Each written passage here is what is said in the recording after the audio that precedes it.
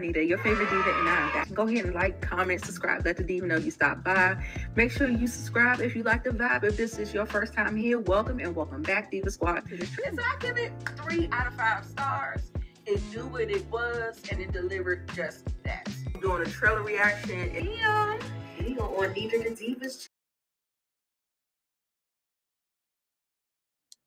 What's up, you guys? It's your girl Nita, your favorite diva, and I am back for Shogun with my girl Monique Johnson, and we are getting ready to get into it. This is episode 3. Tomorrow is tomorrow. So yes, we got one more episode before we start going live with this. So I hope y'all been able to catch up with us with these episodes so you can join in on the lives that will be on Wednesday. Don't have the time, but just keep your post notifications on and make sure you check the community wall because I will make an announcement. Yes. So tomorrow is tomorrow. I'm telling you, it feels like these episodes get better and better. Yes.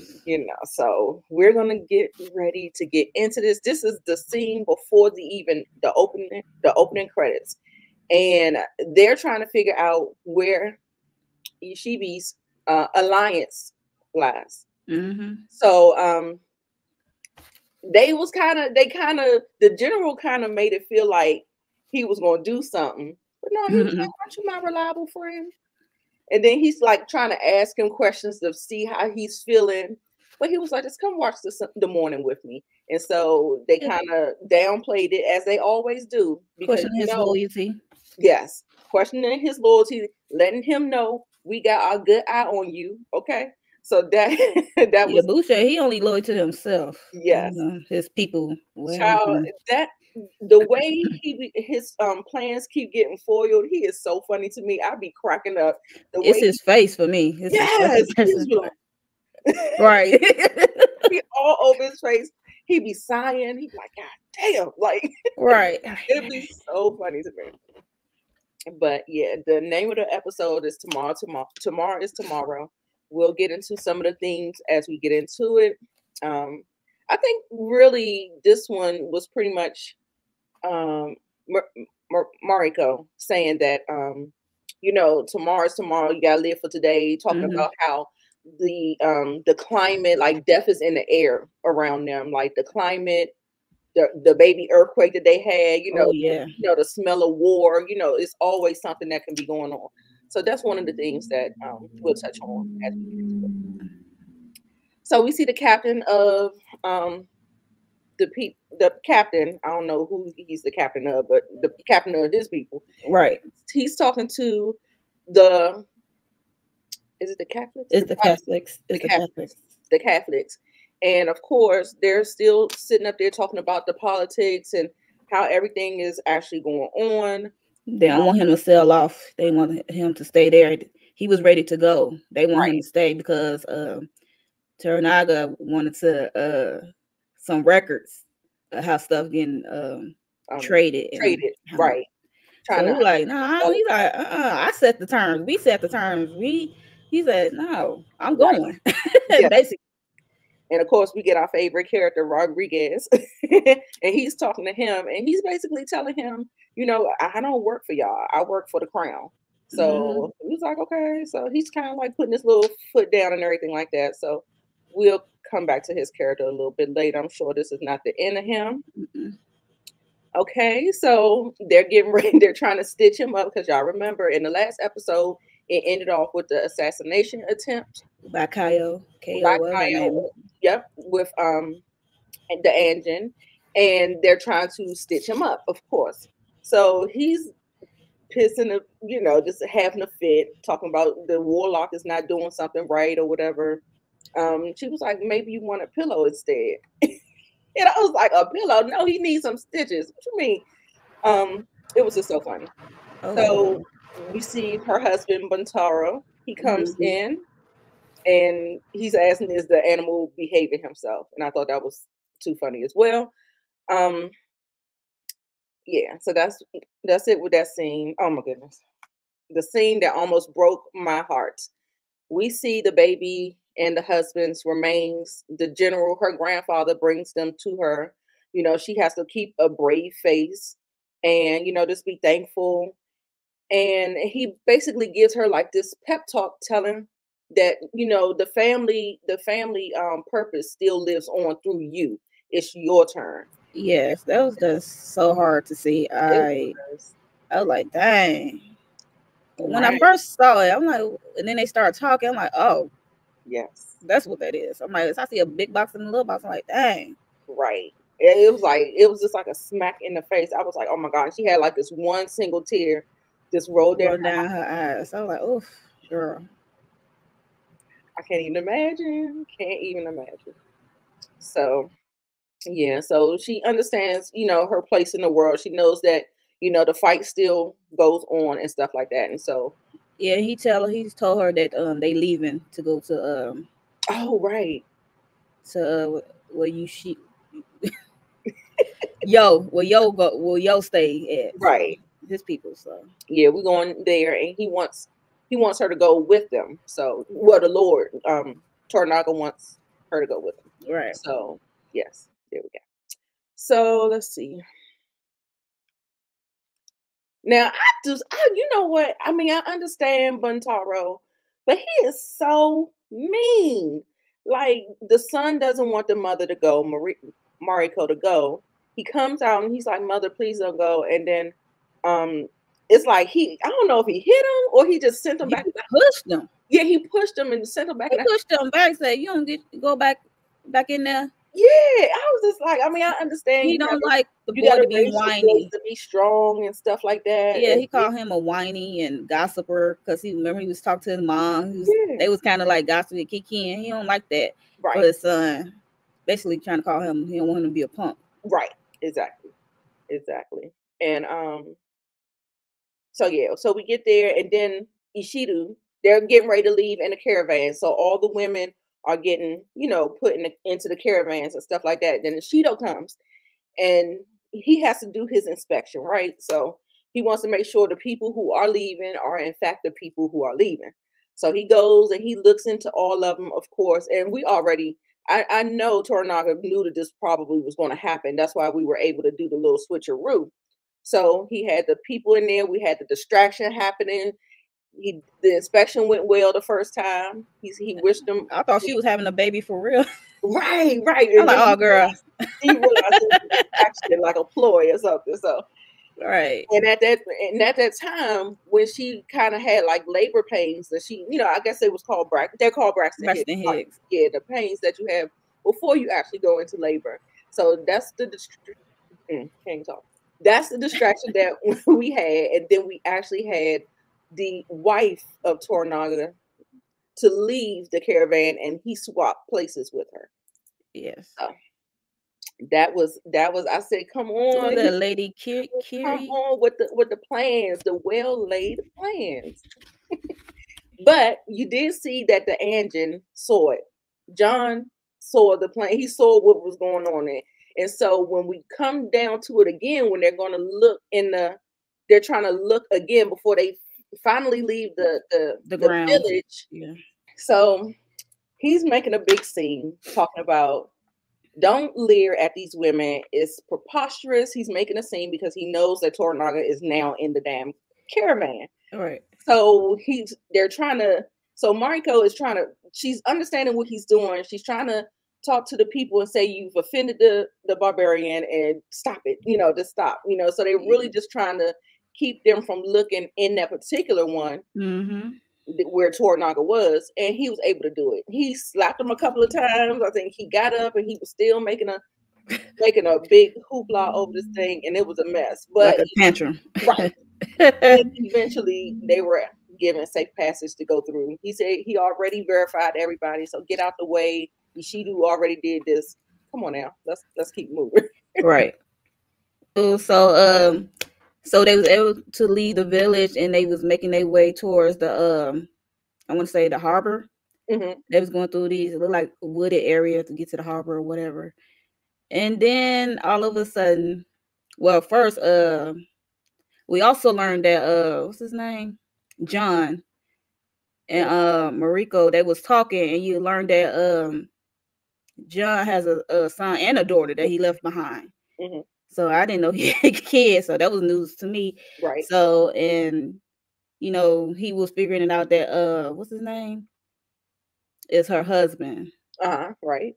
So as they was walking and talking, and then they got attacked. Right. By I want to say who people, Ishido people, or I thought it was yeah, it's Ishido. Kiyama. Is it him? It was one of them. One of the council. The one that got messed up in episode 4. It was one of them. They were like, they put a hit out either Ishido men or the other one, the other council men. Right, the Christian one. Yeah. Yeah, it was either one of those. Because it was like at the time, it's like, who men is this? Right. You know what I mean? It's like they merging. So sometimes you don't know right who men is who until more into the dialogue. You figure it out later. And then we find out that the son figures out that Toranaga is with them. Father.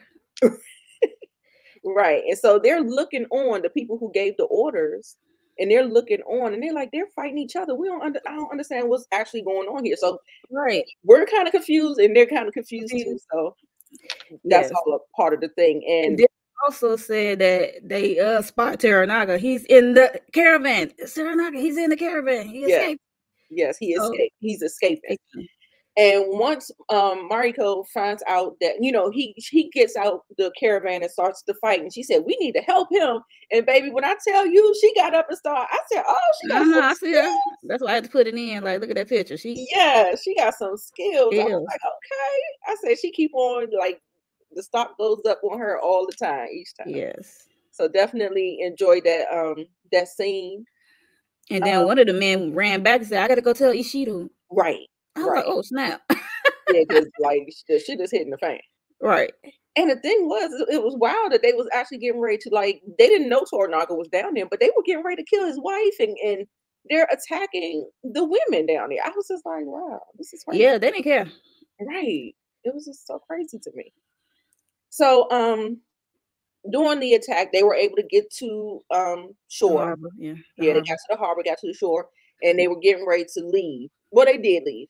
And Buntaro actually stayed back to make sure that, you know, they can get a good enough ways away so we can, you know, save Toranaga. So he pretty much sacrificed himself. Well, so we think. I don't think so. We'll get into it, because what do we always say in Atlanta TV? If you don't see a dead body, he's not really dead. Okay. So I think they led us to believe that he might have gone, but I think he may return. So we'll see. Toranaga, I loved it. We're gonna watch a clip of this. I love how he gave him his props. And we all know, you know, he's a warrior. He knows that this is possible. You know, this is still a part of his purpose. And I love that they showed that he was a revered warrior. He was very strong. Just like they said, he fought off everybody. He did what he had to do. And, you know, John actually wanted to go back for him. He was like, we can go back and get him. And they was like, no, it's too risky. It's too risky. Right. We cannot do that. And so he know what he signed up for. He knows his exactly. And you know, I guess he doesn't really have that concept, because I don't think that they really operate like that. No. Like these men serve their Lord. Like if they're in a village, that's what it is. Yeah. And so I was surprised that they had these little looks between Mariko and Buntaro, because I don't like them. I ain't like him either. It's a little tension every time he come in the room or whatever. Right. But yeah, but it's still her husband, so they got a kid together, so it's still some kind of tie. Yeah, that's true. Even though we don't like him. Right. Like I said, he gave him his props, so let's go ahead and watch this clip, because I enjoyed it. Sorry for calling. She be giving those looks.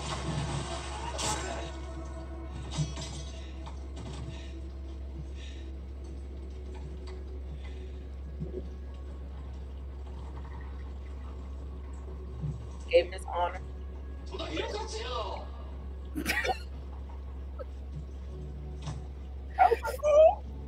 said, but I don't like him. Hilarious.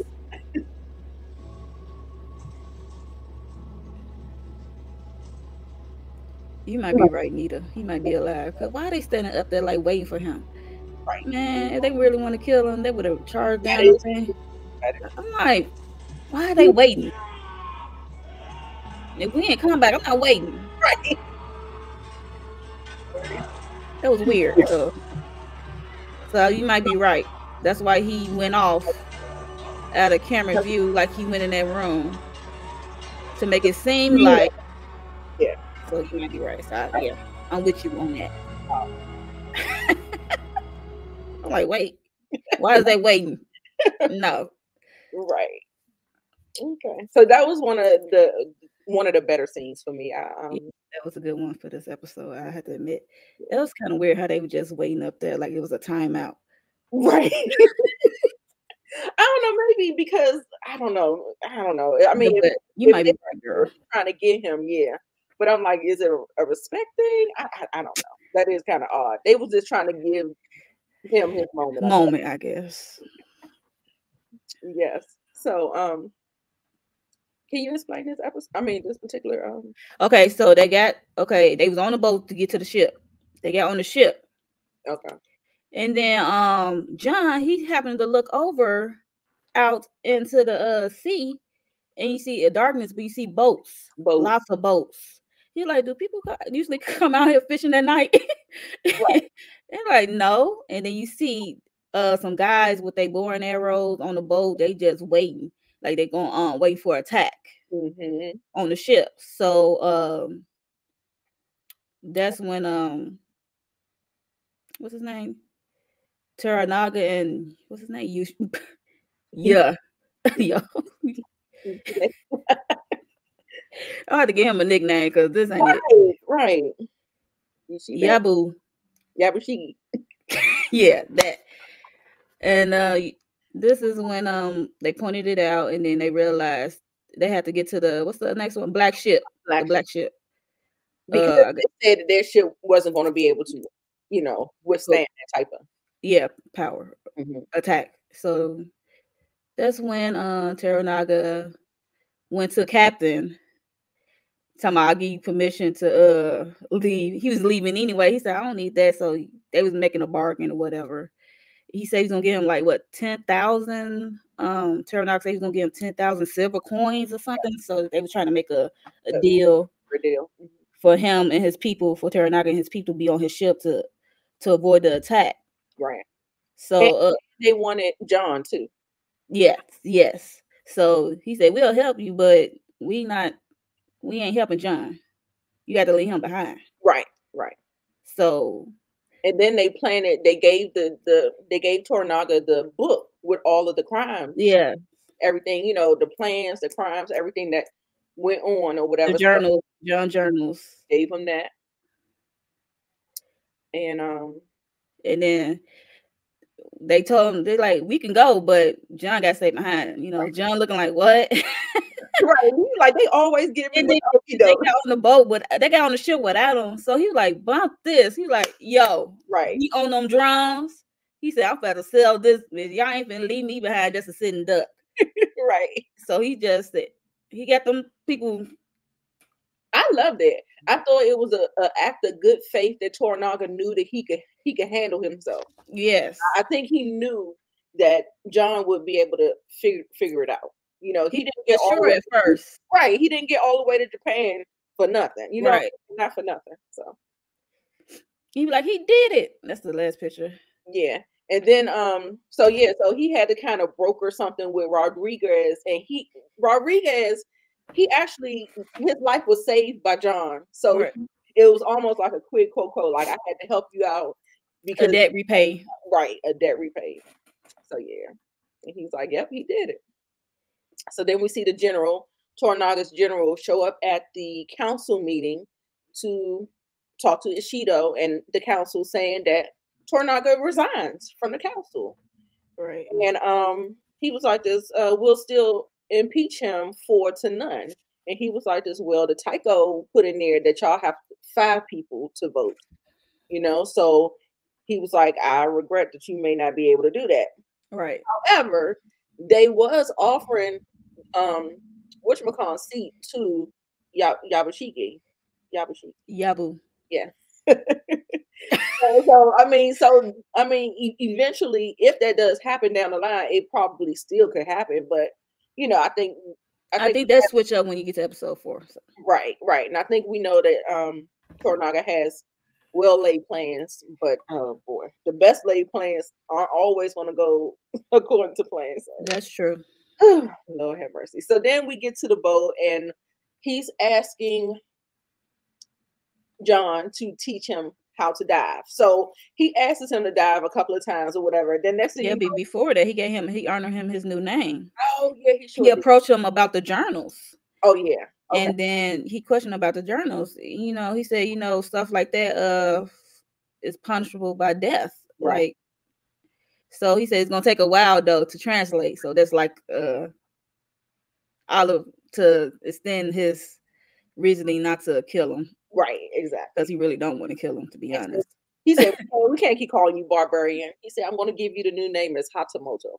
Yes. So, ascended to almost a samurai, because a Hatamoto is a name of a position in samurai culture or whatever. So if him honoring him with that particular title is, him basically ascending to the ranks of samurai in culture. So I'm like, wow. So you give him. So basically, you trust him if you give him that honor. Exactly. In my eyes. So, and I think he does. That's what I say. It's a very it's unsaid, but I'm hoping you catch my drift. That's like he made an excuse. Like it's gonna take a while to translate. Mm-hmm. Like, dude. Right. Basically, you don't want to kill him. It didn't take Mariko too long to translate it. But okay. That was the excuse, though. Right. It was the excuse. That's what I said. Really. Okay. So we end off with this moment where they're diving, and he's diving and diving and diving and redoing and redoing and redoing. He's like, "How much longer do I gotta do this?" He said, "I was tired for him." Right. He said, "Until he's happy." I said, "Damn." So I'm like, "Oh, look at John, his little tidy whities." Right. So he come on out there, whatever. Then next thing you know, he stops him, and he says that I said he probably tied his ass out so that they can race, so he can win. Okay. He ain't slick. I said that too. Like, I said, now you want to race? Exactly. Okay. After I dived off this ship 15, 11 times. Right. And then when he said he was going to give it a try, he did a big ass belly flop. I said, you ain't learned nothing from all them times you saw him dive. He dived in there. He just kind of flopped in there. I was like, oh. And I like his little get up. I'm like, oh, of course we're not going to see Toranaga down to his tidy whities. Right. Of course not. But I thought this was a good scene, them bonding and stuff like that. And I know that this is going to come back. Yes. This is going to come back. Somehow. Most definitely. And that's the way the episode ended. And so I enjoyed that episode. Yeah, that was a good episode. They got out of Osaka safely, but they had a couple of road bumps, a lot of road bumps actually. They kept being stopped, tried. Right. All right, so let's go ahead and give it a rating. You know how we like to do it. Like I said, we started so high with these ratings. We keep saying they get better and better. I'm like, oh, shoot. I give it a 9.5 in my eyes because it done got better. It's the road bumps. It's the switcheroo. It's his plan. It's the comeback. We actually got some comeback action. In this, and we see what our girl Mariko can do. Yeah. So we're right. I give it I took the 5 off because her husband was just standing there and they were just not attacking. It was kind of weird. Let me find out you took a point off for that. I did. I was like, why are they standing there? Sorry. I had to take half a point away. Okay, we get it. It just made me get hyped. Those ones I call bullshit on that scene because ain't nobody gonna be just sitting there. Right. That's what I'm like, basically. The BS of it all. All right. So I'm right there with you, 9.5. Like I said, we got Mariko in action. I was loving that. The moment with her husband. It was a good moment, and then also too, I like the way it kind of ended off on a little lighter note. So yeah, and the switcheroo of Toranaga, and everybody being shocked, even Yabu, he was shocked too. Right. See, everything's on his face, so he was shocked. Why don't you tell me about your plans before? We're gonna get that into episode 4. Oh, so, all right, y'all. So that wraps up our episode 3. Tomorrow's tomorrow recap with me and Monique Johnson. And yeah, so we definitely gave it a thumbs up. I'm hoping that y'all are catching up. We're gonna go ahead and premiere this one. So all right, y'all. So make sure you thumbs up the video. Make sure you like and subscribe if you are finding us for the first time. Make sure you do all of the things. Get down in the comments. Tell us some of your favorite scenes, best moments, and all the good stuff. Do you believe that Buntaro is, because we haven't seen a body, do you think he's coming back? Do you think we'll see him back? So it's a yes for me, because I'm telling you, I Nita convinced me after she showed me that scene. So okay. I'm like, wait, what? Exactly. So yeah, love that. So we'll see, and we'll catch you on episode 4. Bye, you guys.